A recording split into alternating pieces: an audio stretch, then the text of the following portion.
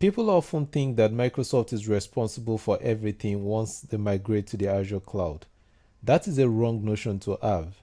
When it comes to the cloud, both the cloud provider, Microsoft in this case, and the cloud tenant, which is you, the customer, have a role to play. So let's take a closer look at this. Who is responsible for what in the cloud? Now, Microsoft is responsible for the security of the Azure cloud, but whatever you put on Azure is your responsibility, is the responsibility of the tenant or you, the customer. And to make a better sense of this, Microsoft have what is known as the Azure Shared Responsibility Model. This has to do with what you as a cloud customer is responsible for, that is, what you manage in the cloud, versus what the cloud provider, Microsoft in this case, is responsible for. Now let's take a closer look at this diagram to see who is responsible for what, depending on the cloud model that you choose. Each of the models have different level of responsibility. The green and white label ones shows what you manage, and the blue and white label ones represent what the cloud provider manages. Starting from my left here, if you run all your workload and apps on premises, then you own everything and you're responsible for everything from security to uptime and maintenance of your environment and so on. However, when you move from on-premises to the cloud, it comes with some benefits which I already mentioned. I already discussed this in an earlier lesson. But the summary is that it relieves you of all the infrastructure maintenance burden and all the other stuff. Let's look at the next block, IaaS in this case. IaaS stands for Infrastructure as a Service. And IaaS is similar to how we do virtualization. The difference here is that the infrastructure is not yours.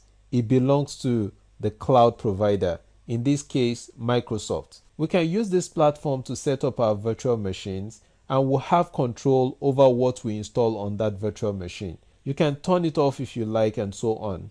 Again, the difference is that the machine is not residing in your data center. Next is PaaS.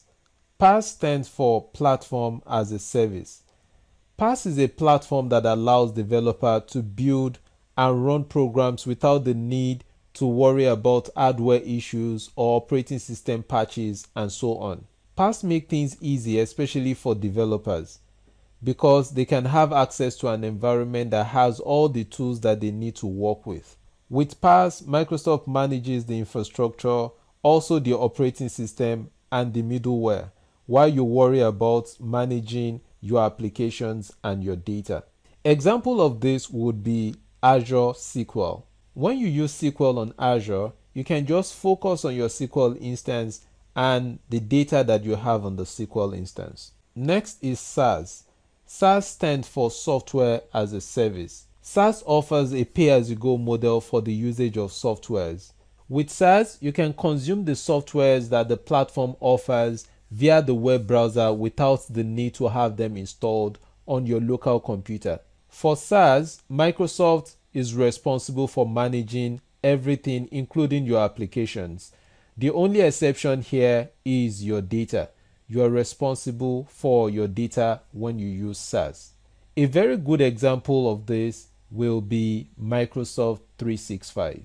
You will notice that one generic item that you're going to be responsible for, regardless of the cloud model that you choose, is your data. Microsoft have invested very heavily in securing the Azure environment, but you own the data that you put on Azure and you're responsible for protecting the data.